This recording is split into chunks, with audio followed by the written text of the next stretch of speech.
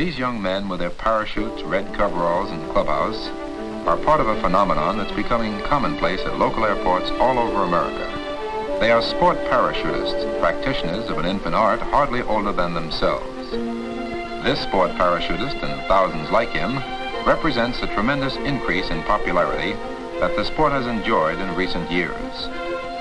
Relatively unknown until the end of World War II, parachuting for fun the sky as their sports arena. For them, man's old dream of flying free like the birds has been realized as never sensations of free fall. But preceding the fine points of any sport are its basic elements. And, as in any sport, the basic elements of sport parachuting are organization and fundamentals.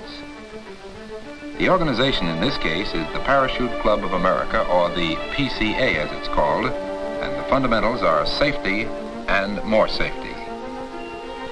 The special care and attention this man is devoting to the packing of his chute are evidence of the standards which make organized sport parachuting one of the safest individual sports in the world. This emphasis on safety has produced innovations in the basic piece of equipment, the parachute itself. One such innovation is this sleeve, being carefully drawn over the folded panels of the parachute canopy. All sport parachutists use the sleeve, a device that looks like its namesake and ensures a smooth, continuous flow when the chute deploys after being released. To the eye of the uninitiated, the process of packing a parachute for use seems complicated. But to the experienced jumper, this careful folding, the precise looping of lines into elastic bands that hold them neatly in place, is almost as simple as tying the laces on his jump boots. The single most important factor in the development of sport parachuting in America is the PCA. The PCA is a national organization composed of thousands of individual members and scores of affiliated local clubs all over the country, like this one in Livermore, California. The advantages these clubs offer their members are the advantages of group activity. Sport parachuting is mainly an individual sport, but these clubs give their birds a chance to flock together, a chance to associate with others who feel the same way about the challenge and thrill of the sport. Local affiliate clubs of the PCA have a more formal purpose too. They provide places where students can come and learn. Fledgling jumpers, as new members, are instructed in the skills and procedures that lead to their being licensed by the PCA as sport parachutists.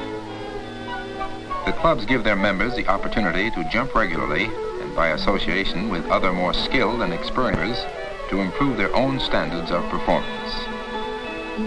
Although sport parachuting is the term that best describes this sport, it is often referred to as skydiving. In fact, the title skydiver has become a sort of nickname for the sport parachutist. With the insertion of the ripcord, that device used by the jumper to release his parachute, this member puts the finishing touch on his packing job. This is one game where neatness counts.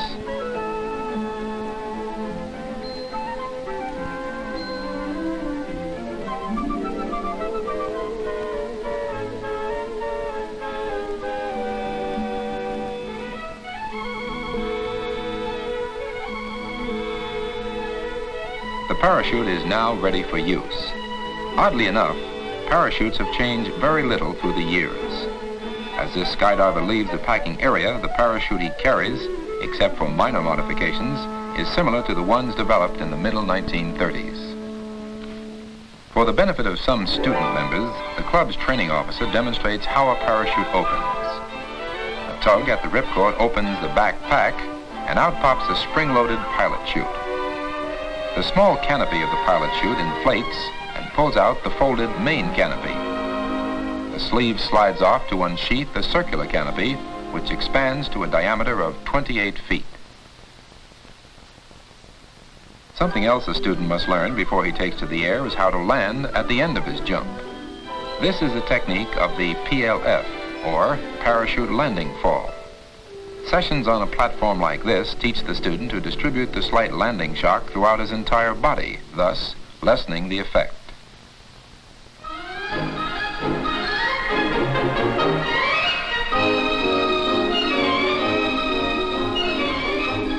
Other sessions of hanging in harness give the student the feel of swinging beneath an open canopy. Here, the novice jumper learns the quick way to get out of his harness. Practice will be essential later on as he progresses to the point of making jumps over water. More platform work teaches the student the basic stance of free fall, the stabilized position. With head up, arms and legs in a spread eagle position, the parachutist in free fall can control his body and maintain a horizontal attitude in space. All the maneuvers and aerobatics that are part of free fall stem from this basic stance. Learning to achieve this stance and to hold it while falling through the air is the first hurdle the skydiver must take before he is eligible for free fall jumps. The airplane is a parachutist link between earth and sky, and almost any plane can be certified for jump use. Once the door and right side seat have been removed, all this plane needs is some jumpers. This student gets some last-minute practice on the poise exit he will use in a few minutes when he leaves the plane, thousands of feet in the air. The duty officer is an important figure in the well-run club, checking his roster to see who's making this trip. He also keeps an eye on the jump master, who is making still another safety check on the parachute pack and harness. After the jumpers leave the plane, they must have a place to land, called a drop zone. The drop zone, or DZ, like everything else in sport parachuting, must conform to certain standards. This level field, except for a curious cow, is free of hazards, and therefore is a suitable drop zone. Club members lay out the white strips on the target, which is the goal of the third or canopy phase of any jump. Landing on or near this target is the mark of an accomplished parachutist. Our curious cow is going to call a council meeting to assess the situation. Of the 3 jumpers on this trip, one is a student making one of the static line jumps required before he goes on to free fall. The static line is an 8-foot strap anchored inside the plane and attached to the student's parachute pack. When he jumps, the pack opens automatically. With everyone aboard, the starter grinds the prop into action and our parachutists are ready for a lift up to where the fun begins. And they're off.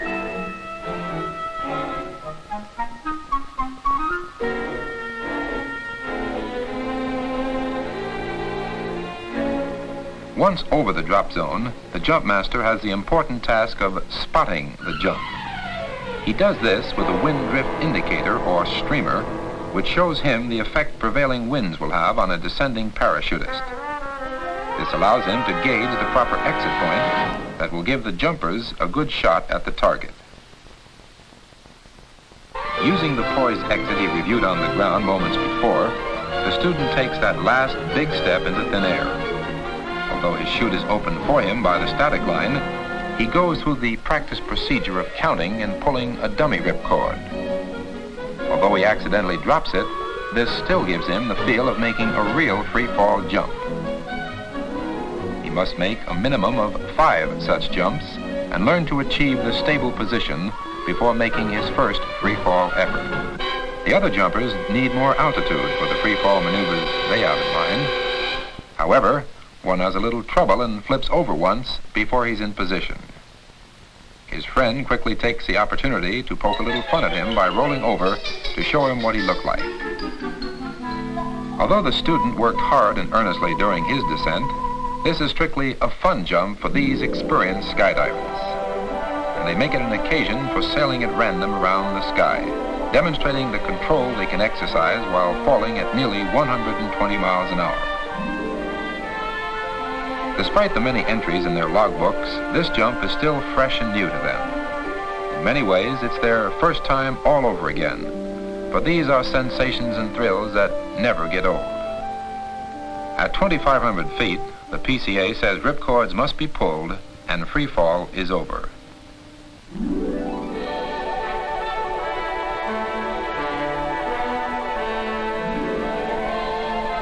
Now comes the gentle descent back to Earth and a try at landing on that target in the drop zone.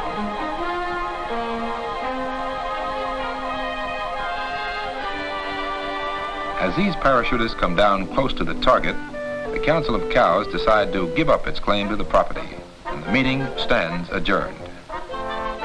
Sometimes on a breezy day, parachutes are reluctant to lie down after the landing, like imps who don't want to go back into the bottle. Then it takes a little running around to collapse a canopy, and that's when the members of the drop zone ground crew again come in handy.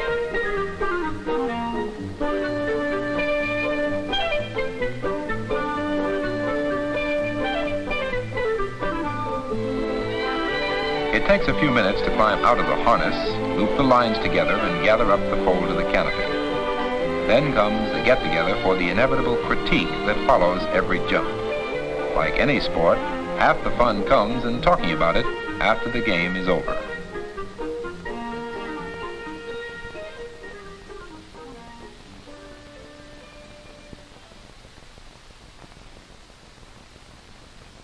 The real spirit of sport is competition. And in sport parachuting, the challenge of the jump and the thrill of free fall are not ends in themselves.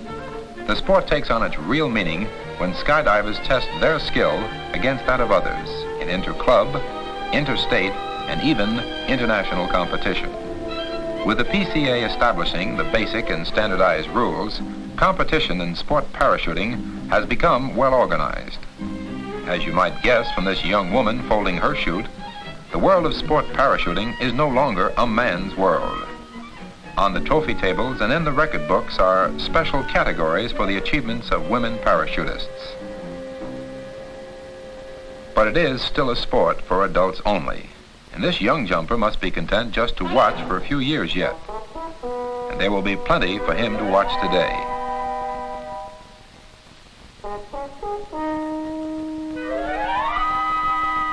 The first plane load of competitors is watched by judges and spectators as it climbs into position over the drop zone. In competition, the skydiver does not score points only on his ability to land on the target. He is judged on every phase of his jump, his exit, his control over his body in free fall, and his target accuracy. The first jumper lands very near the target, setting a tough pace for the others to follow. As he moves out of the target area, judges run in with a marker and tape measure to record his results.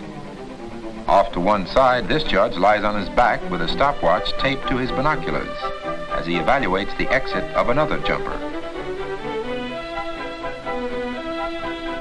The open gores and panels seen in these canopies, controlled by the toggles which jumpers pull while maneuvering for the target, are factors which allow the parachutist to move at various speeds, to execute fast turns and to change direction, as this man did, to record a near perfect jump by hitting just inches from dead center on the target.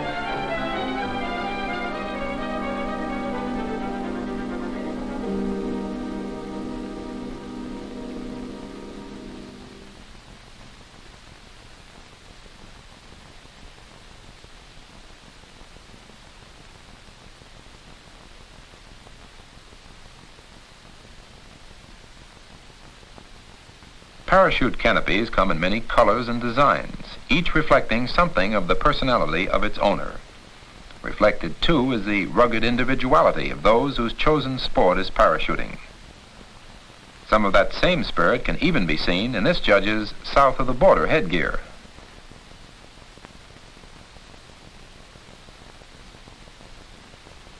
The competition stretches into the afternoon until, with the landing of the last contestant,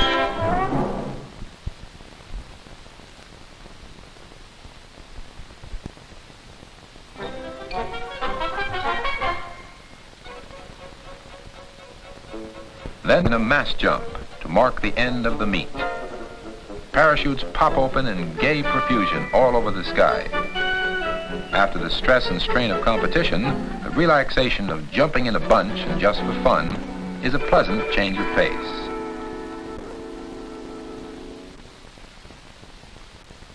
But there's always... And for those who did especially well today, there's something extra to take home. A golden trophy to preserve their pride both for themselves and for their club.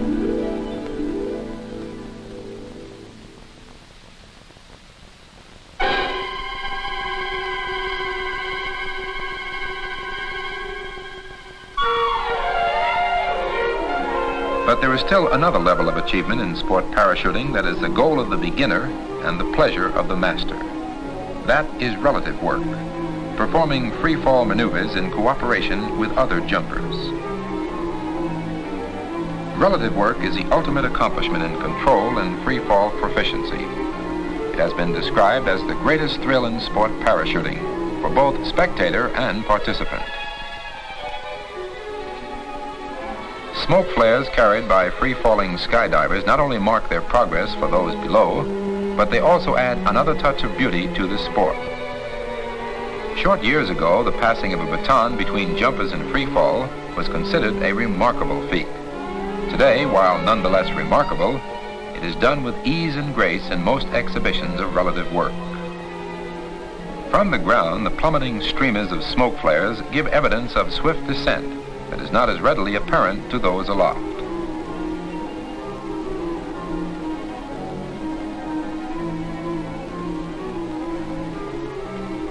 This skydiver, seemingly suspended on ropes of smoke, gives the appearance of a gymnast performing on the rings as he easily executes a graceful loop.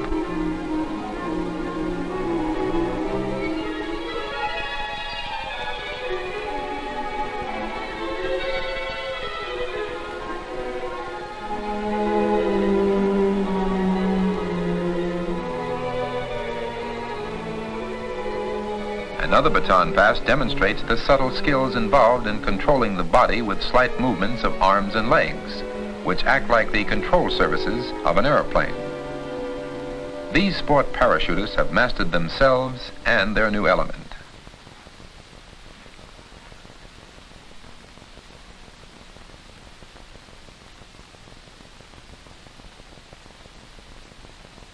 This freefall version of Ring Around the Rosy requires the efforts of 3 jumpers.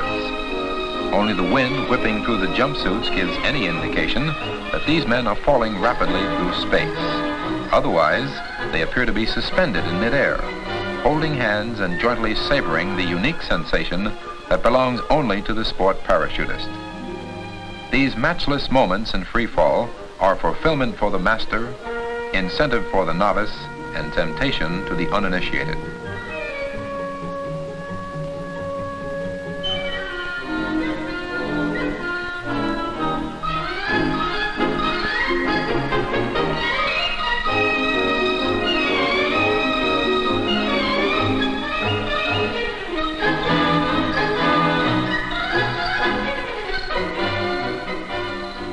This jumper's pilot chute hesitates just long enough to wrap him on the helmet with a reminder that free fall and relative work are over once again. The canopy that stretches above the skydiver's head is 796 square feet of nylon held together by 500,000 stitches. It sounds awkward, but the jumper makes it graceful. It looks unwieldy, but the parachutist handles it deftly. It seems unlikely, but these people have made it a sport.